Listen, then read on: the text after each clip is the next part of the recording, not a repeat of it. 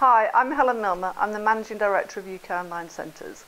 We've made this short film today to share with you some of the practice from the UK. In the UK, there are 40 million people who use the internet every day. There's 9 million people who have never ever used the internet, and that's why we exist.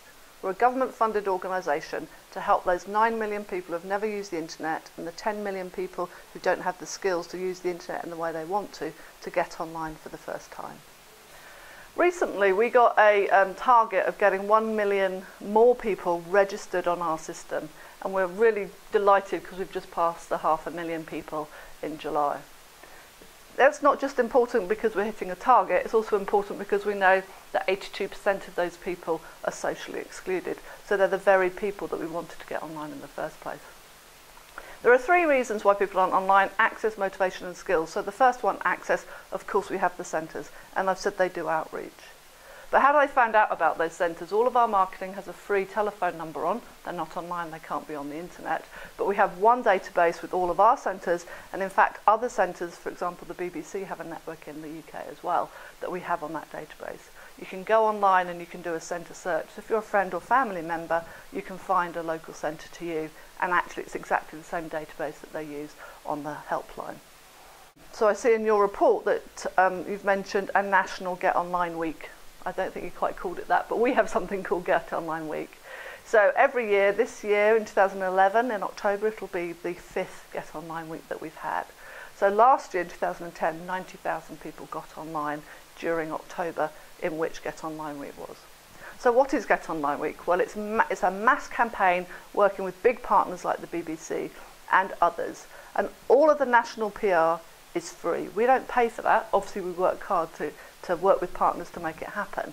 So we get a lot of national free PR. But then we support local events. Last year, there were more than 1,500 events in Get Online Week. And their events are completely designed and organised at the local level, but we provide them with what we call a marketing pack. So they get a box with posters and leaflets and badges and pens, which actually makes them feel special and makes them feel part of something bigger. And skills, the third one, access, motivation and skills, we have a new website, goon.co.uk. It helps people to link to products, online courses that other people have, but also that we have. And within that, we have a core called Online Basics. This is all free. It is all on the internet. Anyone can access it, whether they're in a centre or not. Online Basics we've designed as being the basics for what someone wants to know if they're on the internet. I thought just to finish off, I'd tell you what I would do if I was doing it again. So from your point of view, what do you really want to know? First of all, the network is really important, and the centres tell us that being part of a network is of value to them, and that being part of something bigger. So if you're a small voluntary organisation, a small community centre, actually being part of this big thing called UK Online Centres is of value to them. Secondly, volunteers.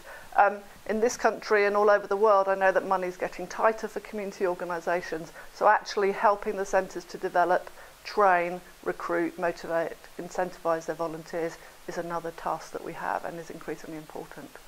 The marketing we do is really successful. Don't spend any money on the national stuff. Spend the money, if you've got some money, on the local packs for local events, but then make sure they know they're part of something much bigger that always promotes the helpline and the online search. 4, we have network coordinators based right here in our office who ring centres. Frequent contact with the centres is really important, and as one of the staff says, the centres need to feel the love.